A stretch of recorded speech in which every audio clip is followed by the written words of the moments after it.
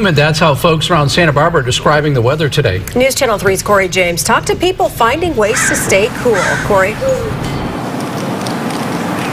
Yeah, Beth, CJ, hot and humid it was. In fact, you probably can't tell by looking at Oak Park Pool today, but it was filled with people trying to stay cool in what they say is unusual weather for the Central California coast.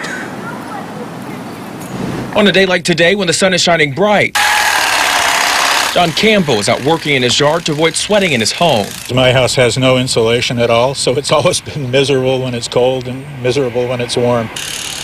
Angel Pacheco has no air conditioning either. That's why he's taking a bike ride to get some relief. I get out from my house and it feels like more comfortable outside. I like the heat, but I do not like the humidity. Scott Carmichael and his buddy Ron are construction workers. And Scott says on a scale of 1 to 10, with 10 being the worst, today is about a 7. The humidity changes everything for me.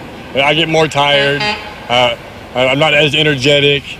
But when you just have heat, you're good. And that nice little breeze. But the humidity changes everything for me. Even my tennis shoes start to sweat. No tennis shoes, though, for these folks at Oak Park Pool.